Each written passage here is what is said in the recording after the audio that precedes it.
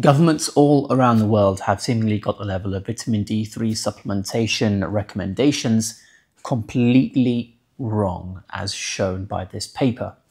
I think they have pretty much toyed with us when it comes to setting the level of certain nutrients and hormones, as the studies like this actually reveal.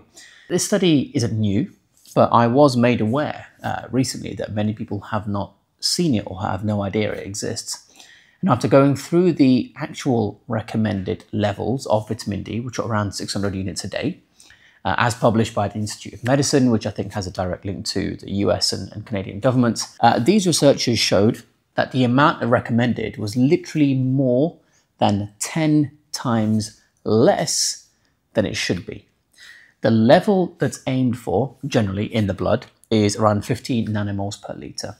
And in order for 97.5% of people to have this, they found the amount needed was much more than 600. The figure they came up with, which was 8,895 units per day.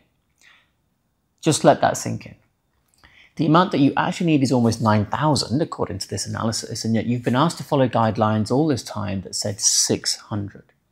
I thought this was a joke when I first came across this years ago, and those that have been following this channel for some time will know that I actually did a multi-year experiment on myself where I took 100,000 units a day and had absolutely no side effects whatsoever. Although, do be aware that I did things like taking vitamin K2 alongside. This is why I always recommend people pay more attention to things like symptoms, rather than numbers on a piece of paper. When guidelines say that your level of this or that should be, a particular amount, where does that number come from? What state were the subjects in who were studied for it? Can the evidence be held up to scrutiny? My advice to you is to seek out the reasoning behind reference ranges like the vitamin D one that this video is about. And once you really start to comb through these things, you'll spot the holes. That's easier said than done, because if you're not scientifically trained, then you probably won't be able to. But that's also why I have this channel, to share these things with you.